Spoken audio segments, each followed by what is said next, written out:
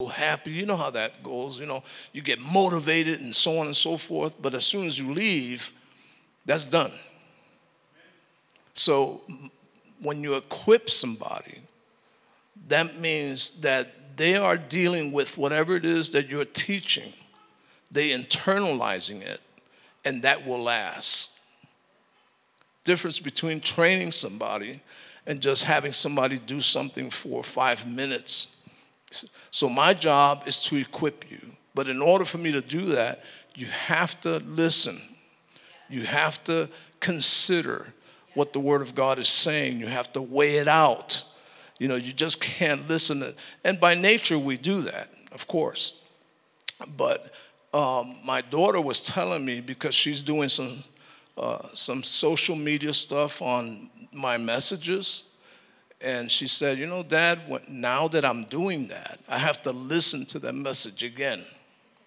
And she said, when I listen to it again, I hear things I did not hear when you said them. And that's why I always encourage people, man, you gotta go back and listen to these messages. You have to be able to ask Holy Spirit to help you. Otherwise, you'll hear it, and the way the brain works, guess what? 98% of what you heard is lost. Right? So I take this serious. I ask you to take it serious too, because the only reason you're here is to hear something from the Lord that's going to help you, because this life is a trip. Do you agree? Yes. Today's message, the title is Our True Identity. Our True Identity. Are you all ready? Yes. Again, the same 3 people. Huh? Amen. Today, and I guess it's been for a long time, but it seems more like today, we are suffering with an identity crisis. People don't even know who they are. I mean, you can refer to somebody and say, hi, Mr. So-and-so, and they'll say, no, I'm not a Mr. Are y'all here? I mean, it's an identity crisis. People don't know who they are, and I get it, because in the world, that's the way it is. The world is the Bible refers to this world system as Babylon, and Babylon means confusion. People get confused. They don't know who they are. They listen to stuff, and they allow somebody else to give them identity. But not believers, right? Because the kingdom of God, we should know who we are. But a lot of times we find out that we don't, because one of the I've been talking about not looking to the past, right? Yeah. And this is tied into that, because when we look to the past, what we're doing is we're looking to our old identity. The Bible says that we are changed from glory to glory. So say with me, somebody's trying to hit my password. So glory to glory and faith to faith means you're moving forward. Right? You don't go from glory to glory. No, you go from glory to glory. Right? So when you look back, what you're doing is you're looking at the old you, your old experience. Are y'all here? Right? So we can't do that, otherwise we will get stuck. So we have to know who we are, because our identity is present. Come on. Right? The Bible says it. If any man be in Christ, you are a new creation right now. Old things are passed away. So you can't go back. You can't look back. If you look back, all you're doing is looking at your old identity, and you're not your past, my friend. So Genesis, we're going to start there. Very familiar scripture. Chapter 1, verse 26. This is God getting ready to create man. He says, then God said, Let us make man in our image, according to our likeness. Let them have dominion. So stop there a minute, because this is mind-boggling. The God of the universe is saying, let's make man in our own image. That is crazy. If you stop to think of it, and really, if you don't ask Holy Spirit to help you with the word, you'll read stuff like this and it'll just go. Because it's so incredible that your mind will work against you. Your mind will shut down at stuff like this and you don't even know it. Because it is so incredible that God, the creator of the heavens and the earth, that he would say, let us make man in our own image. Come on. Why would he do that? Well, it's pretty simple, because if you continue to read there, it says that according to our likeness, let them have dominion. And the only way, friend, that we can have dominion is if we are like him. And he didn't say, let us make man and give him dominion. It does not work. Dominion comes and authority comes from him. And he is saying, let us make man in our own image and according to our own likeness. Somebody once said, who is he talking to? To himself. Yeah, Holy Spirit was there. The Son was there. It's what we call the Trinity. So when he said us, you're talking about the Holy Spirit. Y'all get this now. Because when he's saying in our likeness, he's saying in the Father's likeness, in the Son's likeness, in the Holy Spirit's likeness. So this is the way this whole thing started, by him saying in order for them to have dominion, they have to be like us. But what's sad is a lot of people don't grab this because they're looking at themselves. And they go like, that ain't me. People that go like, I know me. This is me. Well, that was you until you became a Christian. That's what the Bible says. But the only reason that we don't receive that and accept that is because we're too busy looking at our human self and our weaknesses and all that kind of stuff, and it doesn't add up to what he is saying. Hey. But the Bible never asks you to just agree to what he's saying. The Bible says become what he is saying. Hey.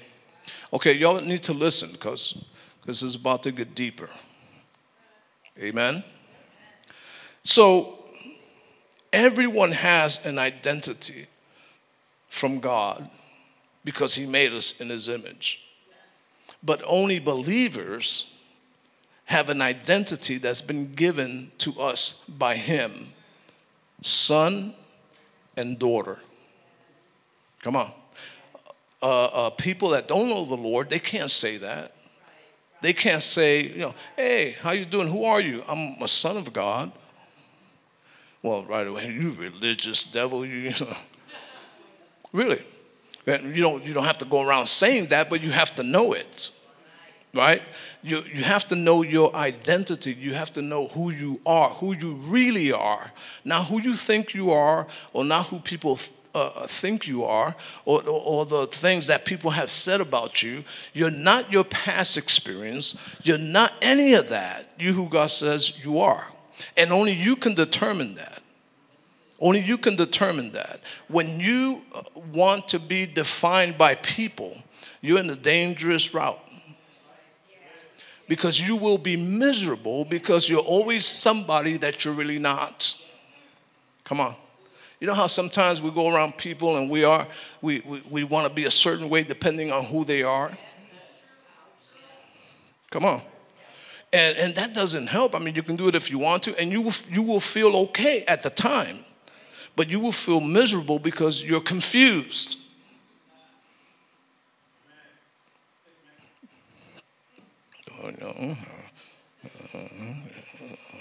So our true identity is what? Present.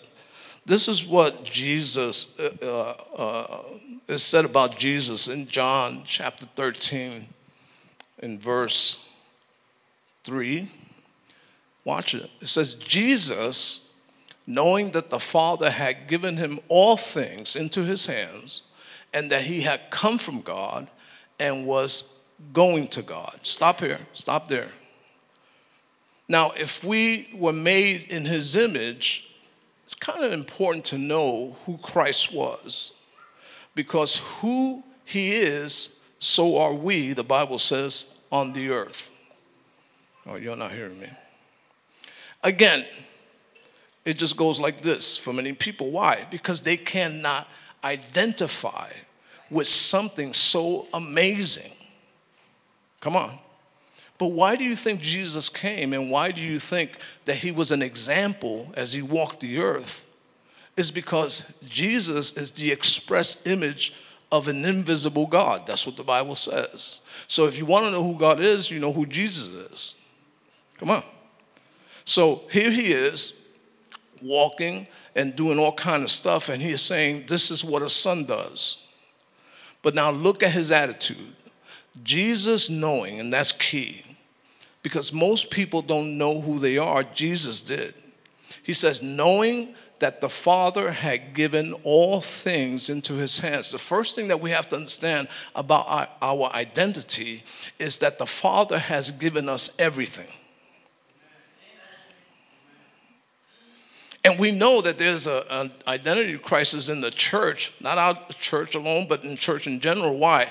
Because people are always praying to God to get something. When they pray all the time for God to give them something, they don't know who they are. Yeah, if my son or my daughter or even my grandkids, more importantly, if they come to me and say, you know, Dad, can I get something from the fridge? How dare you ask that? Because you know whatever's in there is yours. Whatever is mine is yours. Come on. And so when we, if it says that he has given everything to Jesus and put it in his hands, if you want another reference, the Bible says in Ephesians that he has blessed us with every spiritual blessing in the heavenlies. Not that he will, but that he has. One of the problems, again, with a lack of identity is that we always look to the past to be defined. And we're always living in the past. You know, when we pray, that's the way we pray. Like we pray, someday I'll be free. Someday I will prosper. Someday I will be healed. Come on. And that is showing you that you still are not equipped with your true identity. Because when you know who you are, just like it says, that him knowing that God had given him all things into his hands and that he has come from God. Where you come from? Well, you know, I come from my parents. Wrong. Come on. You have come from your heavenly Father. He's the one that has created man in his image, in his likeness. And we have come from that lineage. Are y'all here? Right? So that's how you define your identity, by defining where you come from. People always ask me, where you from? I'm from New York. You know, I identify with it. Born and raised in New York City. But that's not who I am. Oh, you're not here. Right? I am a believer. I have come from my Father. And so, when did that happen? In 1979, when I became born again. And again, that's part of the problem, because people even use that. I'm born again. But you're still you. You ain't trying to help me today. Huh? Yeah. You know, I was born again in 1985. Yet I'm still me. So what's the point of being born again? Born again simply means that you have been given an opportunity to regain your true identity in Christ. You can't say things like, I'll just do me. Well, if you're going to do you, what's the point of being born again? Don't you remember that you being you is what led you to come to Christ to begin with? And you still want to do you? Oh, you ain't hearing me. No, you don't want to do you. You want to do him. Then you'll have success. Then you'll have peace. Then you'll have joy. You have all the things that come from being made in his image and his likeness. So notice what it says. And that he had come from God and was going back to God. It's pretty simple. We lose sight of this whole thing. We forget that the only reason that we're alive is because of God. The only reason you're on the earth is because of the Lord. We come from him. We are blessed people because he made us in his image and his likeness, and he has given us everything that we possibly could need. Come on. So what's happening right now? What's happening right now is called a paradigm shift here. And only you can allow it or you can fight it. Come on. Because all we know is the old identity. That's what we hold on to, even though it doesn't work. But it's because we've been that way for so long that that's all we know. And it's scary to take a leap of faith into something that has nothing to do with your emotions or what you can see or what you can feel. That is called faith. Hello? Now, I know you're listening by how quiet you are.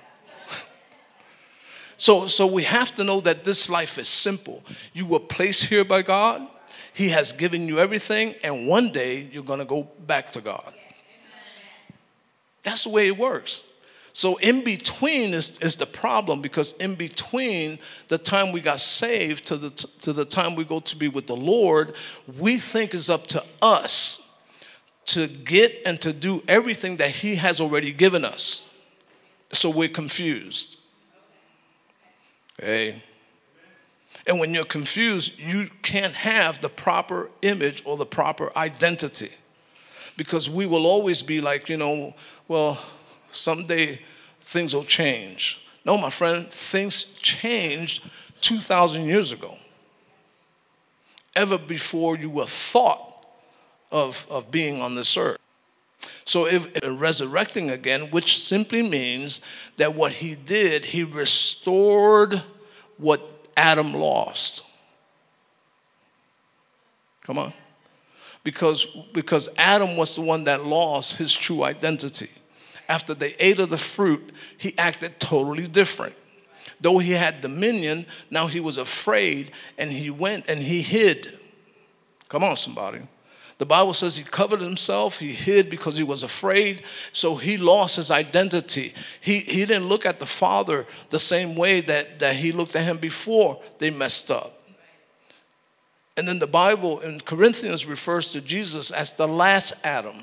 So it says the last Adam came and he restored what the first Adam lost. Are y'all here? So when he restored that, on the cross, when he resurrected, he said, now, this is who you are again. You have everything. The Bible says that Jesus became poor so that we may become what? Rich. He has given us everything. Our biggest battle is not against Satan, and so it's the way we think. Hello? And God knows that's a battle. So now watch. This is what's interesting. Next verse. So he, knowing that, he rose from supper and laid aside his garments, took a towel and girded himself.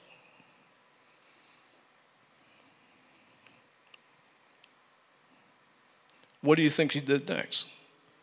Washed the disciples' feet. In other words, if he wasn't secure in his identity, he can never do that. because he is God in the flesh. And it's like the reason I can bend down, and again, pride is one of the biggest hindrances to your identity.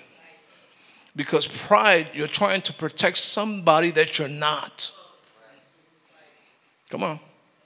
So in order for him to be able to do that, God himself, there's another mind-blowing thing. Why Jesus Christ, he's going to bow down and wash the disciples' feet. But the only way he can do it is because he knew, come on somebody, he knew where he came from. He knew that he had everything. He had no lack. And he knows where he was going. Secure in his identity. And then Peter goes, oh, what are you doing? Don't wash my feet. God forbid. Man, shut up, you insecure person, you. Really. You know. And so when we know who we are, we're not afraid of being humble. We're not afraid of people taking advantage of us. And sometimes people, they trip me out because they go like, oh my God, how can you allow that?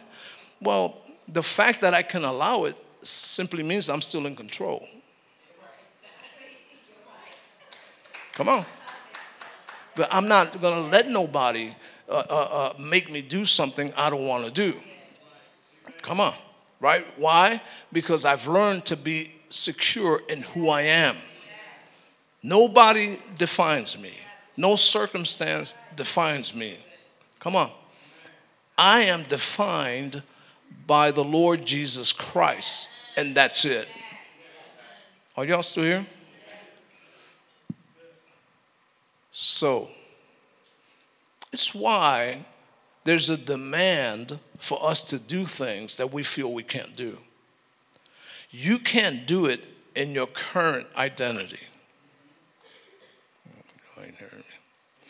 And that's why it's important when Jesus, the Bible says that Paul said that the mystery that people still miss today, he said there's a mystery that they still miss today, and that is Christ in you, the hope of glory. Now, that's the battle. If Christ is in you, you're also there. So the battle is either to let your true identity flow through Christ in you, or you do it yourself. There's some people, man, that are so boxed in. They've been hurt before. They've gone through changes. They've had bad experiences, so they box themselves in to protect themselves. Can I talk today?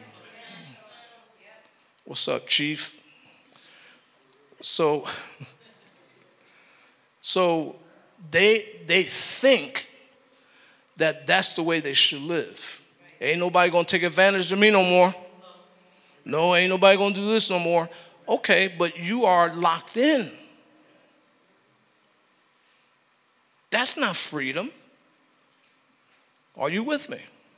That's not freedom, because you think you're protecting yourself, but you're also stopping the blessing of God to come in.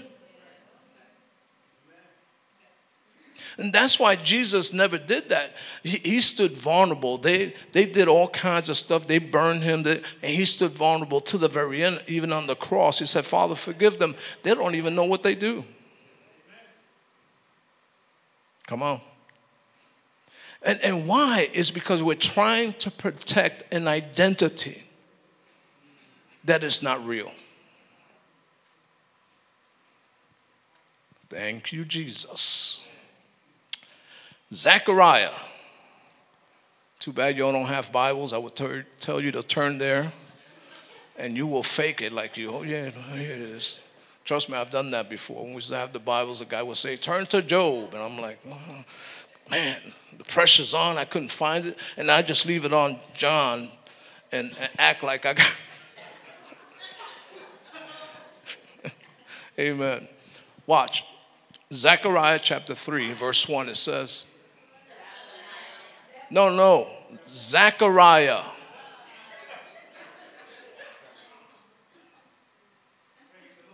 Man, just when I thought, Junior is on the money, he done slid big time.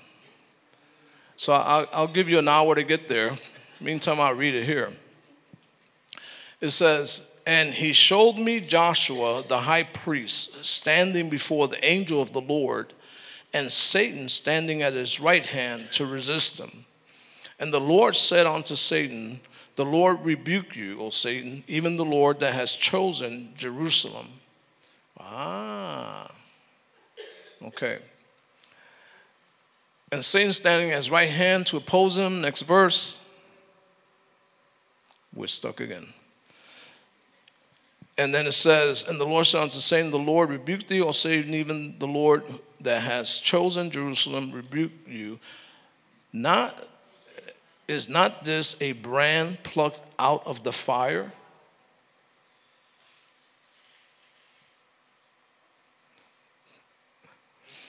And he answered and spoke unto those that stood before him, saying, 3. Now Joshua was clothed with filthy garments and stood before the angel. Now, think about it, because the Bible identifies him as the high priest. Yet the high priest has filthy garments. You're not here. And he goes before the Lord, because the Bible says in Isaiah that even our righteousness that comes from our identity, it's like filthy rags. Come on. And so he goes before the Lord in filthy rags. And the next verse says, if we can get it, then he answered and spoke to those who stood before him, saying, take away the filthy garments from him. And to him he said, see, I have removed your iniquity. This is prophetic about even the people that will come to God without thinking that they did everything right, and yet to God it was filthy. There was nothing, my friend, there's nothing you can do to be right with God. Nothing. I mean, you can fast for 50 days, more than Jesus, and that still would not make you, right with God. He has made it to where he has taken that responsibility away from us so that we won't think that we can do it in our own strength. And that's the problem. Some people that they know they have issues, they go like, hey, well, God is not pleased with me. Well, if he's not pleased with you, he's not pleased with me, he's not pleased with anybody. Because God does not, he does not base how he feels about you or how he sees you based on what you do.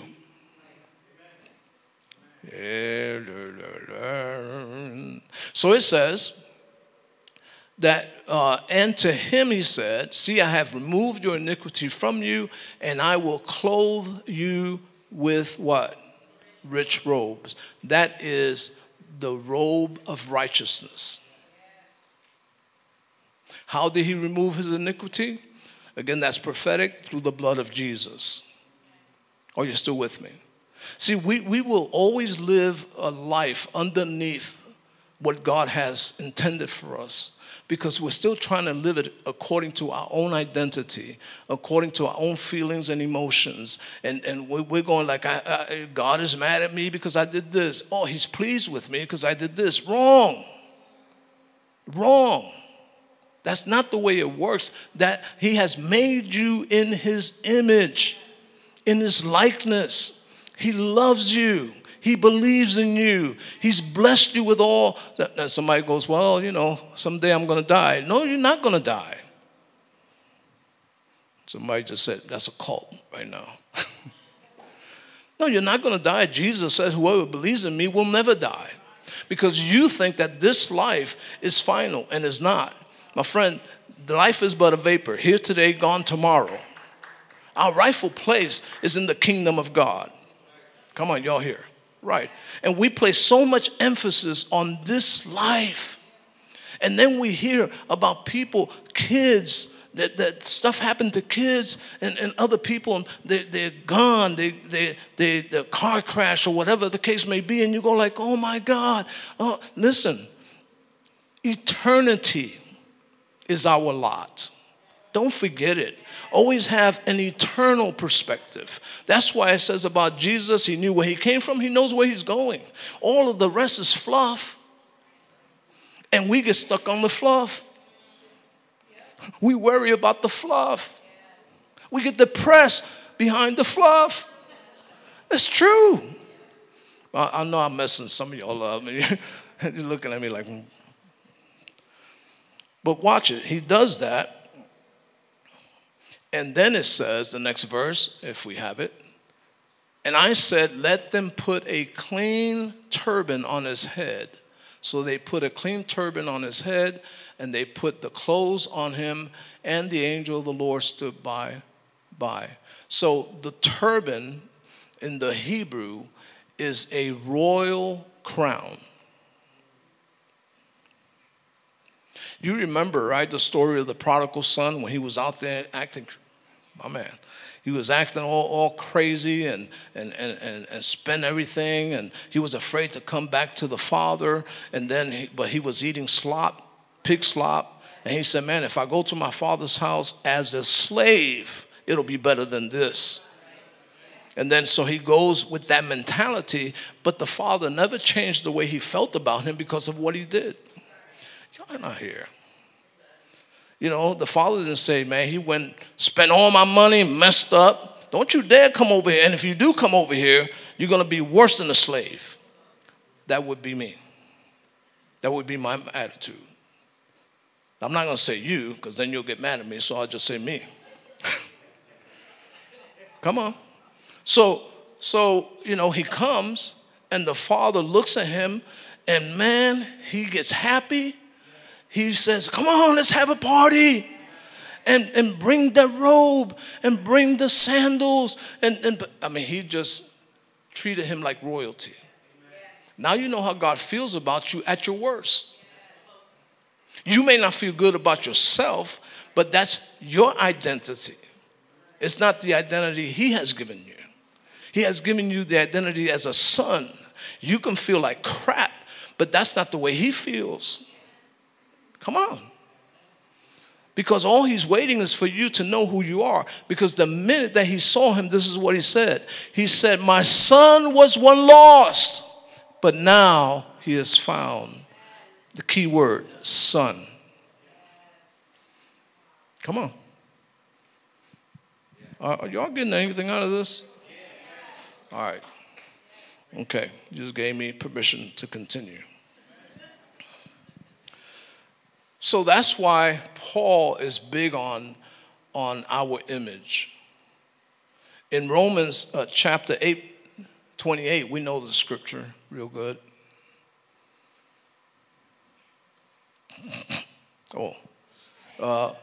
Romans 8:28. Lord have mercy. And we know that all things work for the good, come on, to them who love God and to them who are called according to his purpose. Here it is. For whom he did foreknow, he also predestined to what? To be conformed to the image of his son. Now you want to know what your journey is? Well, of course, we all think our journey is to get a house, to make money, to do this. I mean, today's world, that's what drives us. Before I retire, I got to have all these things, and that's our driving force. And in all of that, which we try to accomplish with our own identity, we miss the call of God and the purpose you got saved. The purpose you got saved, my friend, is so that he has predestined you to be conformed to the image of his son. that he might be the firstborn among many brethren. And so, yeah, that's why people that have their goal in life and their journey is to have something that they've been after for a long time. And once they get it, they find out they're still not happy. Are y'all here? And that's why people that hit the lotto and they say, and then they end up getting divorced. All kind of stuff happens. Why? Because that is not our journey. The Bible says we have all things already. So you can just start thanking God that you're blessed. But don't make that the thing that you're going after. That's why the Bible says, seek ye first the kingdom of God and his righteousness, and all these things. In the meantime, we're chasing all the things. It takes our time. We can't fellowship. People don't go to church. Why? Because they're going after things. And the reason they go after things because their identity is mixed in those things. When they get something they finally want, they feel happy. Why? Because they feel I've accomplished my identity. You ever talk to men, especially men? The women, get them. I heard you. So the men, right, they come together. Hey, hi, my name is Robert. Hey, what you do for a living? In other words, they're saying, what is your identity? Y'all not here. So if I'm working at McDonald's, I'm a lie. Even though that's not the case, but I'm saying when you operate on that in that level, right? This guy says, "Oh yeah, I'm a professor at so oh yeah, I work at McDonald's," and you feel like crap. Why? Because you think that's your identity, and they will treat you like crap because they think that's who you are. So then we lie, right? And it's what we do, my friend. Most people don't know who they are because they don't want to be who they are. Come on. No, it's the truth. And so I remember real quick, is the time on? Yeah. When I was working with Catholic Charities, and really, man, God gave me favor in that place. I elevated up. I was still in ministry, but I took that as a side thing, and man, I became right underneath the main supervisor, the director. And they had a thing going on. It was drug prevention. That's what I worked in. And they had a thing going on in Washington, and they invited the guy. His name was Dr. Hendershot. They invited him to go and to be part of the symposium. It was supposed to be a drug prevention person, a psychologist, and a sociologist. They wanted to address the drug issue from those three components. And so he told me, he said, "Man, Robert, I can't go, but I want you to go in my place." And I'm like, he said, they're going to pay everything, flight, hotel, whatever.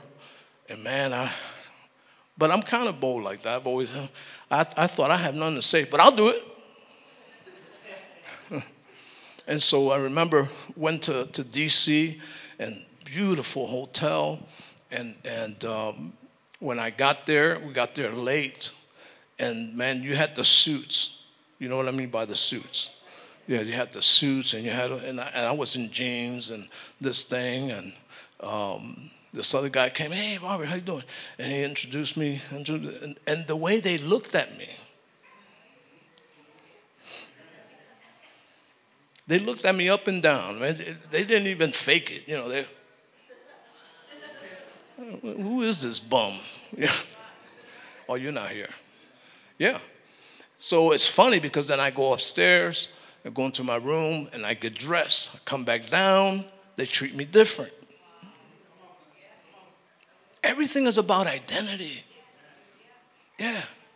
And I remember the first guy went up, the psychologist, and he was quoting all this kind of stuff, and man, and the reason this and that, and psychologically, blah blah blah. Then they call the sociologist, and he gets up. And, yes, it's about where we come from, and all where we were raised, and the ghetto, and all this kind of stuff. And I'm sitting there thinking, what am I gonna say? No, it's true. And I thought, Lord, just give me a few words that sound intelligent. I'll just work those and repeat that maybe 5 times. And the Holy Spirit spoke to me and said, do you realize why you're here? Because I was trying to be somebody I was not just because I wanted to fit in. Is anybody here? He said, you're here to give me glory. So I got up and I said, first thing I'm going to tell you is that you ought to be glad that I'm a changed man, because I would be in the parking lot right now taking all of your radios, all of your stuff. And they busted out laughing. And I said, I'm not a psychologist. I'm not a sociologist. I am someone that was a dope fiend in the streets of New York, and God changed my life. Man, listen, I had their attention. And I just went on to talk about that the only way a life can change is by coming to the Lord Jesus Christ. After I was done, they gave me a standing ovation. Now, can you imagine if I would have been like, oh, yeah, well, yeah, and talking stuff I don't even know? The Lord said, be who I made you to be. Are y'all here? You have to be who God made you to be. You're special in his eyes. You're the apple of his eye. I mean, he has positioned you and put something in you that's just for you. Somebody says,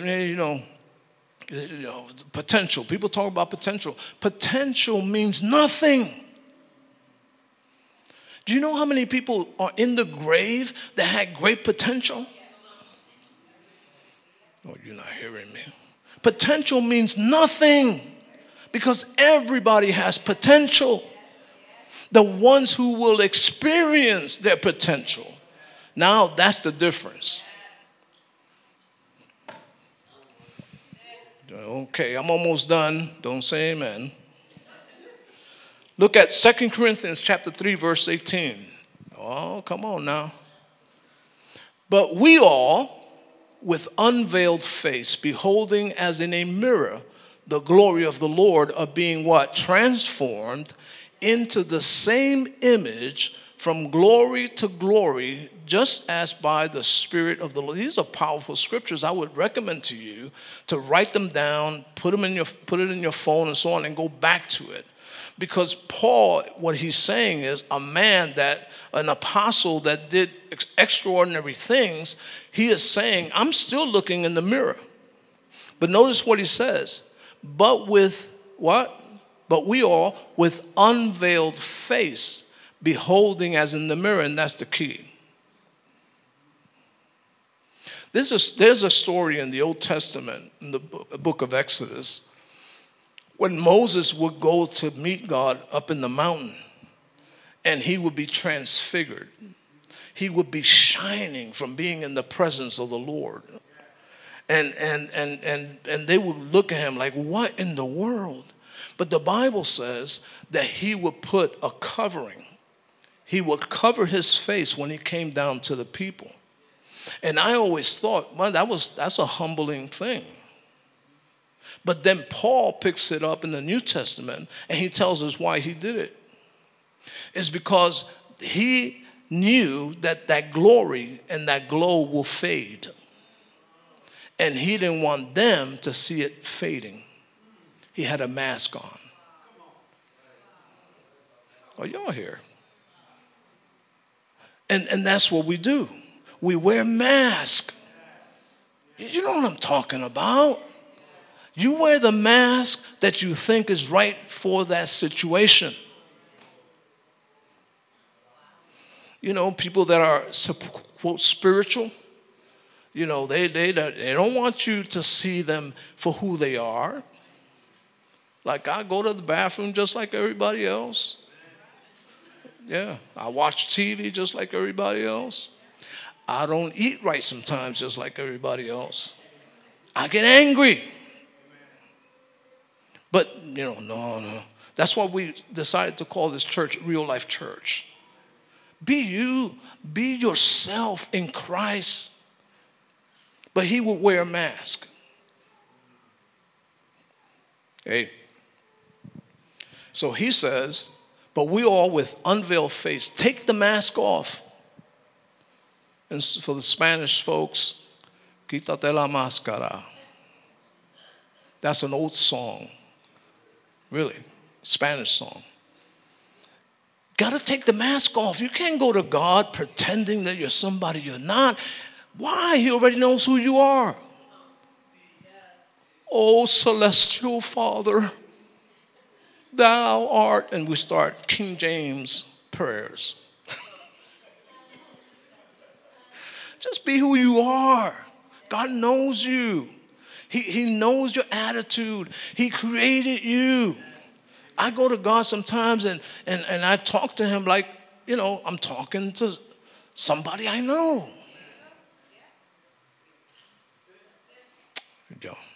Thank you. So he says that when you look in that mirror, you're seeing the glory of God. Didn't he say that? When you go to the mirror, seeing the glory of God. Somebody, oh, you mean I see God's picture? No, it's you. You are the glory of God. He has made you in his image, in his likeness. When he sees you, he doesn't see your issues. He doesn't see your problems. He doesn't see your mistakes. He doesn't see your fear. He sees himself. How dare we live below who he made us to be? Come on. I'm not saying this. It's not my idea. I'm not that smart. It's what the Word of God says. Seeing the glory of God, of the Lord. And that's how we are transformed. You're transformed, my friend, when you are totally convinced that you are made in his image and likeness. That when you look in the mirror, you not only see yourself, because most people are even afraid to look in the mirror because they don't like what they see. Many people look in the mirror and they see defeat. They see weakness. Come on, somebody. They see all those things. And whatever you see, that's who you're going to be. He says, when you look in the mirror of your mind, you see me because you're my glory. Yeah, but I don't deserve it. Exactly. And that's the beauty of it. That we don't deserve it. And that we are a mess. But yet he said, that's why my son will go on the cross and shed his blood and suffer and rise again because you couldn't. That's the good news. You know what salvation is? Could y'all give me a few more minutes? Salvation is when we remember who we are. Yeah, my take on salvation is different than a lot of folks. Because they'll tell you, are you saved now? And yeah, now you won't do anything wrong. Baloney. Because if I couldn't do anything wrong, I don't need to be saved. No, salvation, my friend. Now notice when it says he made man in his image and his likeness. Right? That means from that point on, every man and woman and child has been made in his likeness and in his image. They just don't know it. When somebody gets saved, it's when you help them to remember who they really are. When you help them to remember you've been made in the image of God and in his likeness. Oh, come on. The only difference between us and folks out in the world is that we remembered, and think about the word, remember. We have been remembered.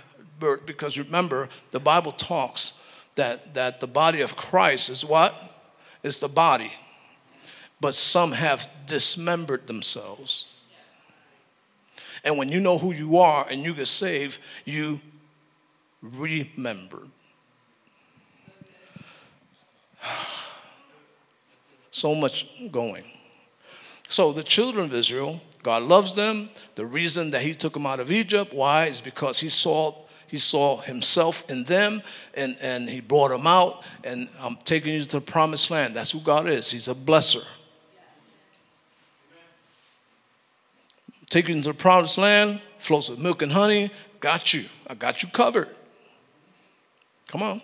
Why would I do that? Because you were created to have dominion, not to be in slavery.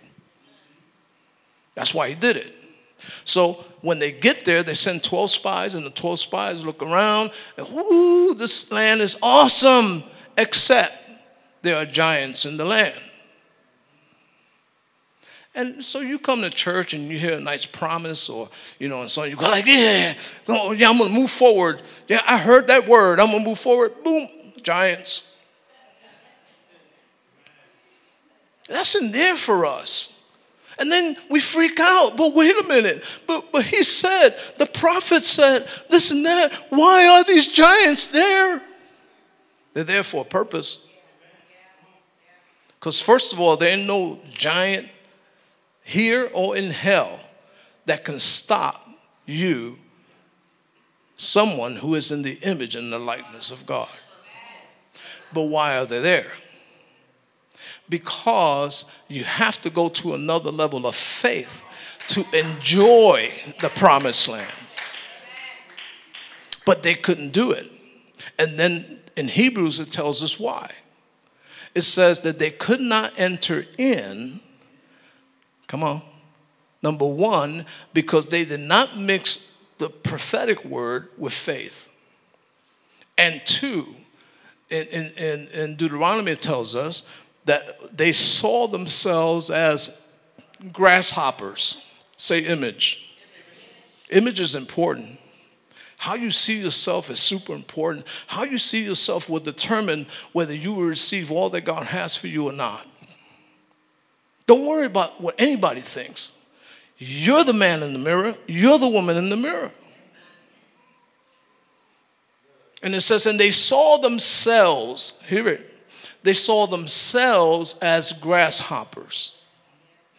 And so the enemy saw them that way too. Watch it. So what am I trying to say? The way you see yourself will determine if you will walk in the glory of God or the lies of the enemy. Because it says that they saw themselves that way, and then the enemy saw them that way. The enemy will always see you as you see yourself. So when you look in the mirror and say, I'm poor, the enemy says, you're darn right you are. You're not here. If any two shall agree. If you say, I'm not going to make it, you're right, you're not going to make it. It's not him putting that in you. He's just agreeing with you. Nothing is ever going to change. You darn right it's not. I'm using darn just to be nice. Seriously. You darn right nothing's going to change. Forget about what that preacher says. Forget about what you read in the Bible. Nothing is going to change. And then he says, I didn't say it. You did. Because what you're saying is what you see, what you feel. Come on. Right? And that becomes your identity. You can have a defeatist mindset, and it's not the devil. That's your identity. There are people that are afraid to succeed. Come on. They will actually sabotage success because their identity is in failure. Oh, Lord, I need to stop. I need to, let me see. I've already gone over 1 minute. I done lied to y'all. But watch. How is it possible? There's only one way. The Bible says without faith, it is impossible to please God. People try to please God by their actions, doing things, whatever. No. Unless it's done by faith, it doesn't please God. It's only one thing that pleases God, and that's faith. And I'm going to tell you why. Because apart from faith, you will fail all the time. Yeah. 2 Corinthians chapter 5, verse 20. I'm going to go through this quickly. Now then, we are ambassadors for Christ, as though God were pleading through us. Let me stop there a minute. We are a soul-winning church. Say it with me. We are a soul-winning church. That's what we believe in. We believe in reaching people, reach your family, reach your cousin. Bring your dog to church next Sunday. I don't care. Maybe the dog will get saved. But that's who we are. But notice what Paul says. We are ambassadors for Christ, as though God were pleading through us. And that's the key. You may see people a different way. God sees them another way. You may see people like, man, I don't like that dude. You know the way God sees them? I died for that dude. Yeah, I don't like this person. And God says, but I love him. And if you allow me, I will work through you and love that person. Anyway, that's a freebie right there. So he says, we implore you on Christ's behalf, be reconciled to God. Next verse. For he made him who knew no sin to be sin for us, that we might become the righteousness of God in him. This is awesome. I'm telling you, write these scriptures down. They'll help you later. So what he's saying is that Jesus became sin who knew no sin, that we might become the righteousness of God. And the only way that you can be righteous, my friend, is not by what you do or don't do. It's by faith, believing that what he did on the cross, he did it for you. And though you may not like yourself, or you may not like what you did or any kind of stuff like that, you have to realize that he sees you as righteous.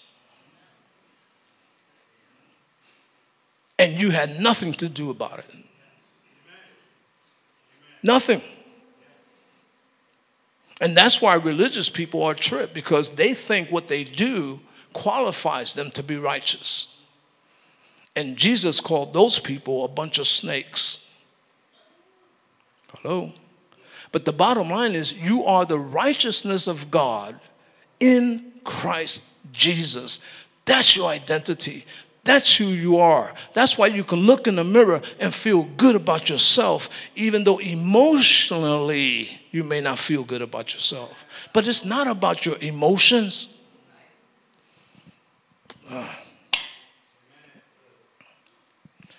Romans 3:22. Quickly.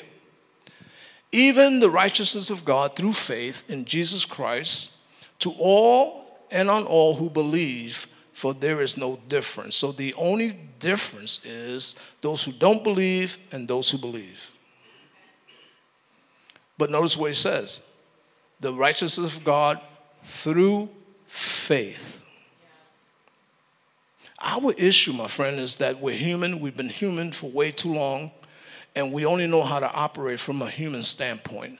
We come to Christ and it's a spiritual thing, totally a spiritual move of God in your life, but we don't know it. Because we think that we can measure the spiritual things of God by our natural efforts and what we see. And that's confusion. We're called to live a life by faith. We walk by faith, not by sight. We have to learn to live a life by faith.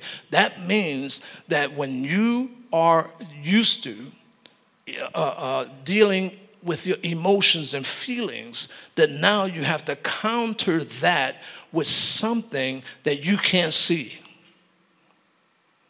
I told you my job is to equip you, right? Because every decision you make out of emotions, 99% of the time is wrong.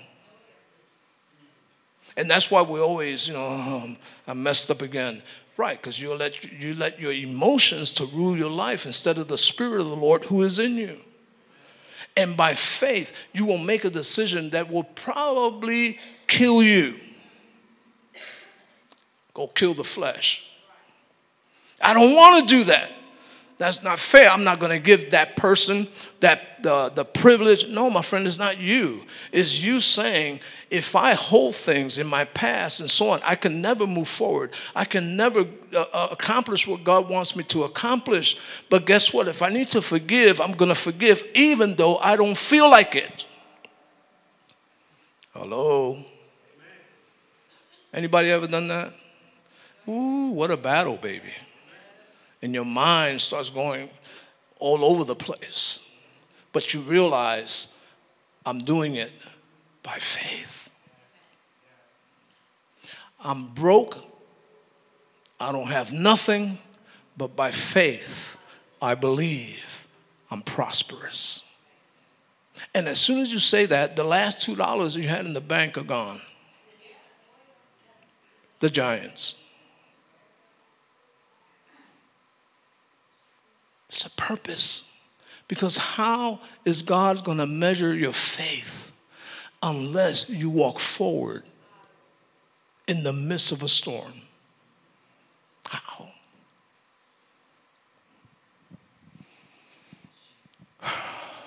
Let me finish this and then we'll pray. I think we need some healing today.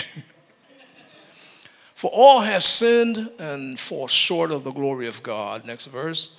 Being justified freely by his grace through the redemption that is in Christ Jesus, whom God set forth as a propitiation by his blood through faith to demonstrate his righteousness, because in his forbearance God had passed over the sins that were previously committed.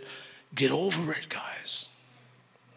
You're listening by YouTube, get over it. He has forgiven you. You are who he says you are. You've been made in his image and his likeness. Now notice what the Bible says is the biggest fight. And Paul told Timothy, fight the good fight of faith. That's the only fight you need to win. Don't fight neighbors. Don't fight your boss. Don't fight this. Don't fight your spouse. Don't fight your kids. Your biggest fight is the fight of faith. Because only faith can grab a hold of everything that God has for you. But when you start measuring yourself and thinking, I have to be this way or I have to be that way to get what God has for me, my friend, you missed it.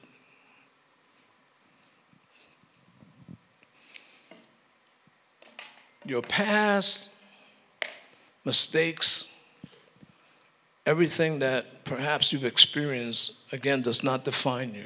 However, those things will mark your life. Anybody know what I'm talking about? I mean, I can get saved tomorrow and be put into prison for something I did in my past.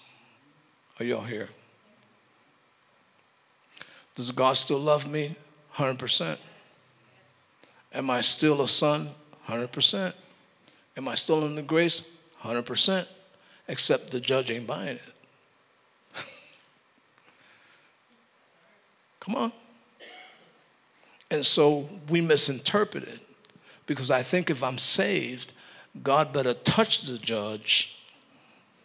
Now, you know that. Lord, strike him dead. Do something. You know. Yeah. Because after all, I'm a son. And we make the mistake that there are consequences to the things we do, but those consequences do not define you before God. And that's why Paul, while he was in prison, he prayed for those that put him in there. People got saved in prison because though he was in prison, prison wasn't in him. His identity was, I am free. Because as long as I keep looking at what's not fair It ain't fair. I got saved. I'm serving the Lord now. Well, the disciples who never did anything wrong got beat and thrown into prison, let alone someone that does something wrong. But what happens is that transformation starts with you knowing, just like it says about Jesus, knowing where I came from, knowing that I have it all, I have no lack, and knowing that I'm going back. That's the beginning. Your life starts changing. Because every time you look in that mirror, man, you got a smile on your face because you see the glory of God, and that's you. And you say, Lord, I'm moving forward. I'm believing for miracles. Not because of who I am, but because of who you are. And some of us need miracles, and some of us need breakthroughs, and some of us need strongholds in our minds to be brought down.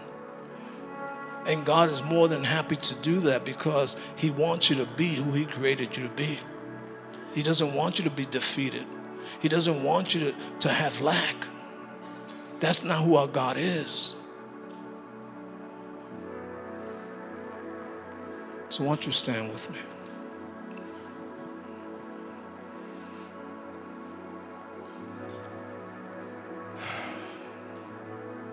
So I told the Lord I was believing for miracles today. Miracles can happen in one of two ways. Sometimes someone will come, they'll lay hands on you and so on, and you will experience a miracle, maybe get healed and so on. And then there's the miracle that comes by faith in believing who you are, your identity. That's the greater battle. Because even your mind will mess with you. But when you can say, Lord, thank you that I am who you say I am. I am righteous in your sight. No matter what my past is, no matter what I've done, you love me. And you have given all things into my hands. Can you get it? I have it all. You don't have to give me anything. I have it. And now I must move in my identity. That's your image and your likeness. Right there, miracles happen. Because a miracle can happen where you walk out the door and you find $5,000. If that happens, know that was mine. You can get a healing. And that's awesome. But the greatest healing that we need is here and here. Because a lot of the mistakes that we've made has been because we forgot who we were. Sometimes we make financial stuff that's terrible. Why? Because we forget who we are. Our prayers betray us because we're asking God to do something he has already done. But if you're believing God for a miracle like I am, and the Bible says any two agree, imagine more, that when you leave this place, that you will know beyond a shadow of a doubt who you are. Sometimes we look for people to tell us who we are. If they tell you, man, you're awesome, they say, bro, you suck. And really? No. Know who you are. If somebody doesn't like me, that's their problem. Jesus loves me. And you want to see a change in your life, he'll start doing it. You have to start here. Then he will progressively take you. You'll see the giants differently. You'll see the problems differently. You'll always remind yourself, Lord, I'm a son, I'm a daughter. If that's you and you're believing God for a miracle, yeah, this is it. You come out of your seat and you come up here. Because sometimes people say, why can't you just pray for me where I'm at? Stop being proud. You want a breakthrough, man. You should want your breakthrough more than you want pride. But this message deserves a response. It was not my message. This was God speaking to us. And he doesn't speak to us for no reason, because he knows exactly what we go through. He knows exactly the times that we lay in bed and we cry because of something that shouldn't happen, or something that we want to happen. And he sees it and he knows it. And that's where he comes in and he starts speaking to us. And he starts telling us, I know what you're going through. Why is the altar important? Because you will see in the Bible that whenever people wanted to talk to God or receive from the Lord, they would build an altar. And that's what this represents. This is your altar right here. This is where you say, Lord, man, I need you. Lord, I've made the decision to embrace my true identity, your image, and your likeness. This is it right here. This is it right here.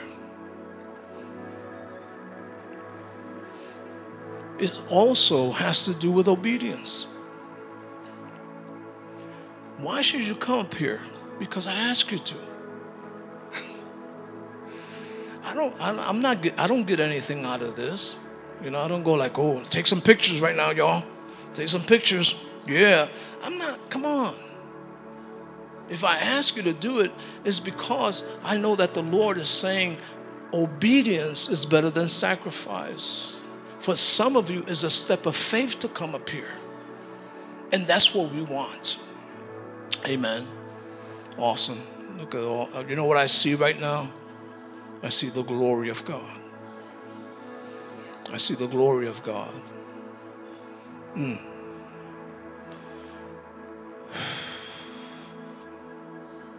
Just raise your hands. Come on, guys. God has spoken to you. This is the time to break with the past. This is the time to let go of everything you thought you were. The pain, the suffering. This is the time to let it all go and to declare in the name of Jesus, my true identity is in you. Father, right now, I thank you. I thank you for your word. It's not the word of man, it's your word, the word of the living God. You brought it to us, and you used me as someone to deliver it, but it's not mine, it's yours.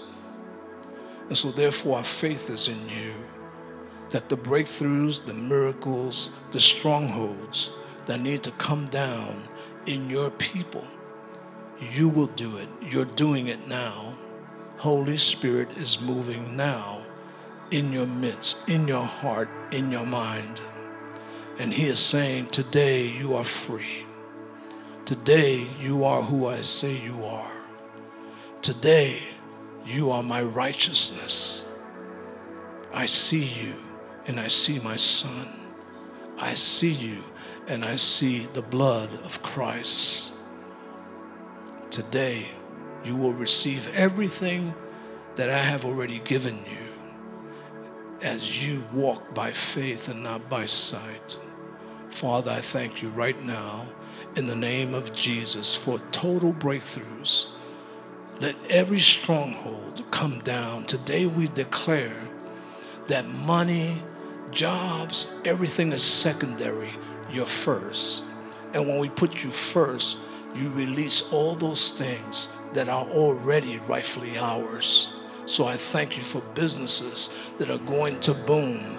I thank you, Lord, for people that are sick, that are being healed right now because they are made in your image and your likeness. Father, I thank you for people that are struggling financially, that there is a breakthrough right now, Father, in the name of Jesus. We don't have to know how. We don't have to figure out how you're going to do it. We have the faith that you've already done it, and we are going to walk in that faith. We're going to believe in you. Father, I thank you for healing relationships. Father, because only you can. Father, relationships that seem to be broken and misunderstood, Father, in the name of Jesus, Father, I pray that you will mend those relationships in the name of Jesus, as only Holy Spirit can do. So we thank you, Father. We thank you, and we thank you, and we thank you for restoring our image in you. And when we leave this place, there'll be voices that will try to talk us out of it, and voices that will try to say nothing is going to change. And I declare that that's a lie from the pit of hell, because things are changing now in Jesus' name. In Jesus' name. Now I'm going to ask you to give the Lord a great clap offering by faith. Amen. Amen. And the second thing I'm going to ask you is find a way to spend time in the Word of God. Let it not be just a one day a week thing, because God wants to speak to you. And this is what I found out. The more you read the Word, and don't overdo it. Like somebody will hear me right now and get the Bible, they want to read a whole chapter and a whole book. Don't do that. Just find yourself a few verses and just read that and meditate on it. Because the more you do that, the more your spirit will become alive in you from the Word. And if you don't do that, when you hear the voice, the negative voice, you'll get overwhelmed. But if you do it, when you hear that voice, there's going to be another voice that's coming from you spending time with the Word. And if you don't like to read, get it on disc. Do something. Amen? Because then His voice will come up. And I guarantee you, His voice is always greater than the voice of the enemy. Amen? I love you guys. Don't forget who we are. Please bring somebody to church. If you got ministered today, think about somebody that needs to be ministered as well. Amen? And if they're not saved, even better. Reach out. Amen? God bless you. Love you. And we will see you next Sunday.